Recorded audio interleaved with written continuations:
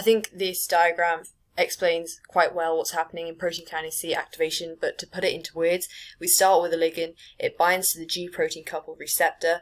This is only true of the particular isoform that we're talking about in this case, which is phospholipase C beta, but you need to make sure that it is in fact an isoform that is dealing with G protein coupled receptor rather than something like a receptor tyrosine kinase. So in this case though, we are dealing with a G protein coupled receptor.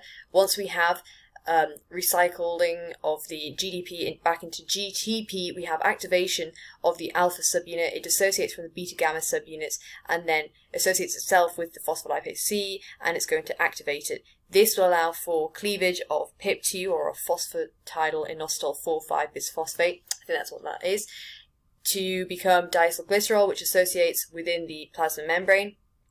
And we have the release of IP3, which then diffuses into the cytosol, where it will act on the sarcoplasmic reticulum channels known as IP3 gated calcium channels, and this will allow for the efflux of calcium, which will increase the intracellular calcium concentration. This will then bind to calmodulin, forming a calcium calmodulin complex. This will activate myosin light chain kinase, which will phosphorylate on myosin light chain and ultimately result in smooth muscle contraction.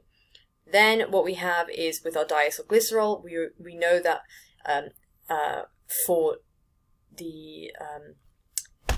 one isoform of protein kinase C, the conventional isoform, we have activation being done by diacylglycerol, phosphatidylserine, and also this calcium that we now have within the cell, this increased calcium concentration. This will activate protein kinase C, and as all kinases do, it will phosphorylate various different things, and this can have a multitude of different effects depending on what it phosphorylates.